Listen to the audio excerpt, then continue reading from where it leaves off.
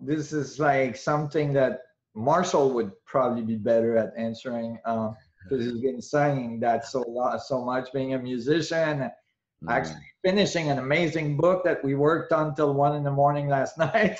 nice. You know, like it's a brick, but it's so awesome. I mean, I can't wait. Oh, God. Yeah, like it's an amazing book. But you know, it really is. Well, you know, I tend to think of it as a fundamental hum of creation. You know, like all, like if you imagine the plum field. You know, I was thinking, this is early, you know, early on, like you were saying. I was in the middle of, I told this story before, but I'll just do it shortly. But I was in the middle of a rock climb. Actually, it was a Cold War ice climb. It's a fairly dangerous Cold War. It's about 5,000 feet a vertical, and it's, you know, it's laid, it's a steep couloir, but it has these walls, very very steep walls, rock walls on either side, and a very very dangerous bergschrund at the bottom, meaning like it's got this huge crevasse at the bottom that separates it from the main glacier. So if you lose it, you know, you're done. Anyway, so, and I was so, Basically, a chimney of rock and ice. That's the couloir. yeah, And a yeah, crevasse crack into the ice that you don't know where the bottom is. At the exactly, bottom. exactly. And you're having the best time of your life. Right. And you know, and I'm soloing, so there's no second air. And you know, I've got a telescope on my back, and you know, I'm getting to the top of this mountain. I'm on my way to go and watch the Levy comet hit Jupiter.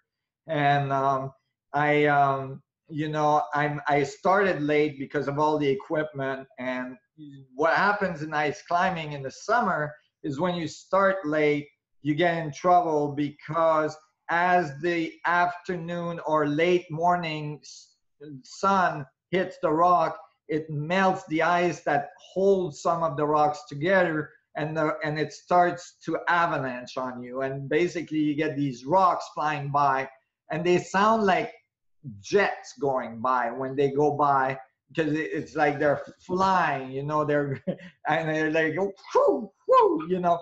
And so I was going up, and I'm like, wow, I gotta get out of here, and it's coming down. And as I'm thinking that, I'm thinking, wow, you know, we always think of mountains as these solid things that are, you know, unmutable, like they're just, but they're really alive. They're continuously, you know, shedding layers. The glaciers are continuously moving, cutting into it. The rivers are cutting into it. It's constantly moving. I start to think about the fundamental oscillation of the planet itself as the mountains get eroded and they fill up the valleys, and new mountains are being made over very long periods of time, being the fundamental resonance frequency of the crust of the earth. And then I start to think about all the other things on the earth that, you know, like all the birds singing. You know, like if I could isolate of all the noise on the surface, and I just took out just the birds singing all around the world, right?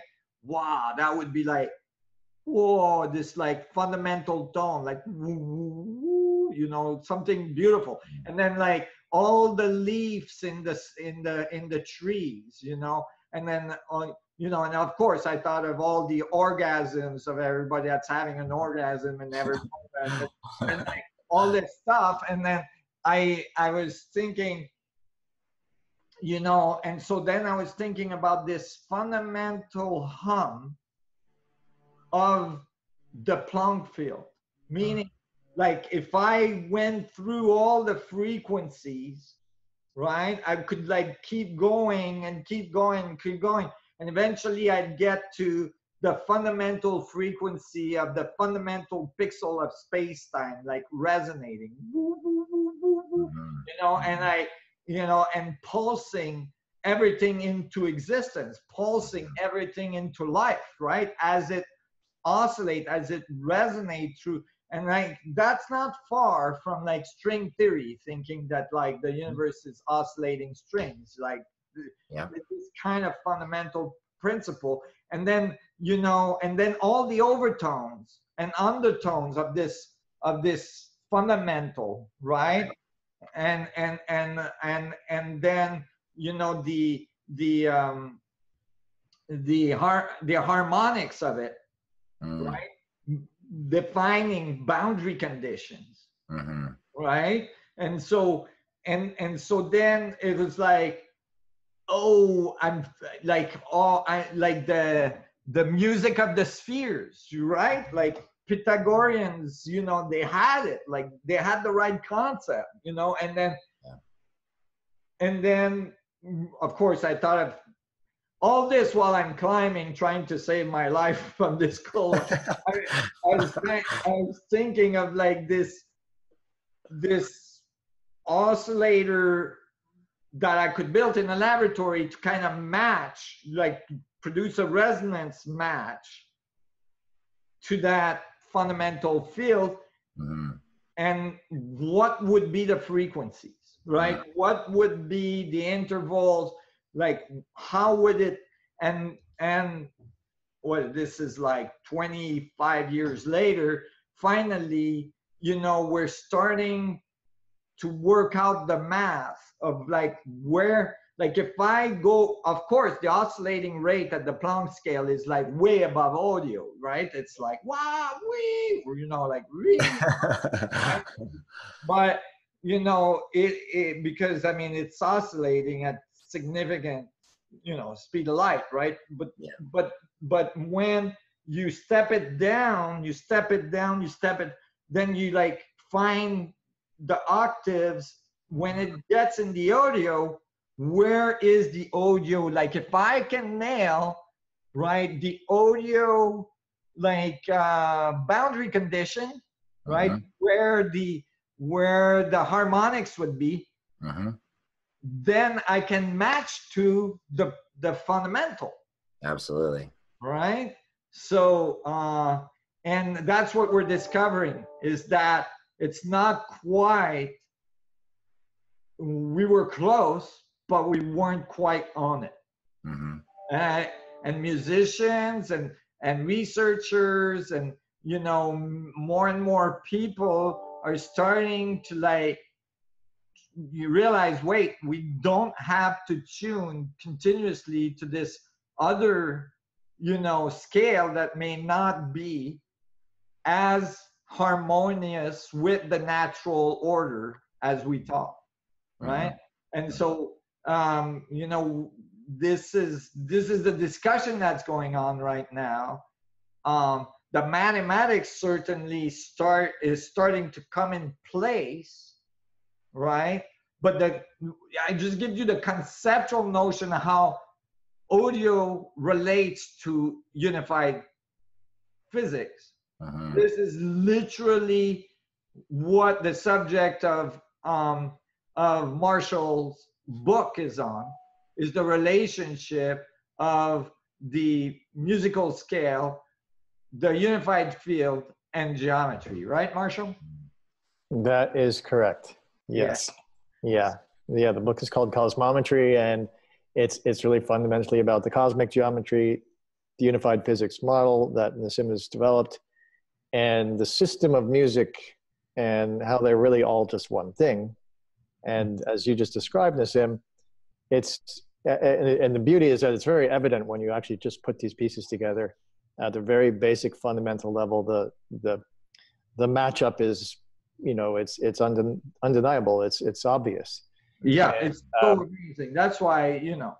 Yeah, and it's that way not because it was an interesting, cool thing to do and fun to kind of put these pieces together, but it's actually because it makes, as you just described, it makes sense that, you know, given that the universe is one unified field of vibratory conditions, and that there are these vibratory conditions create these boundaries that become the the different levels of perception, the full range beyond even our visible and auditory perception. These are all different boundaries, frequency-based boundaries. And it's all an interaction of these frequencies in the electromagnetic realm, creating one universal holographic field. And in the acoustic realm, creating what I call a holosonic field, which is also the acoustic element or aspect I feel really is what creates form. And therefore you get the geometric relationships. It's the interaction of both the acoustic and electromagnetic that create these relationships, these geometries, the tensegrity. And all of it is informed by the harmonic relationships, the resonance aspect. That's why we are called the Resonance Science Foundation, because fundamentally this harmonic structure, the nature of the resonance that is what defines anything and everything coming into form, coming into harmonious relationship throughout the universe. The spacing of planets around stars and the star systems and the galaxies and their formation are all based on the same fundamental set of harmonics and ratios. So yes, that's absolutely really the foundation of the unified physics model in large part, as you just described. Yeah. And I was amazed when we were looking at your book yesterday, some of these relationships so clearly defined, harmonic relationship, that it's undeniable, clear as day. These are very fundamental to the creative structure of the universe and ourselves, our body, our consciousness, everything we are, everything we see is literally the music of the sphere. The whole thing is singing. The whole thing is singing and dancing.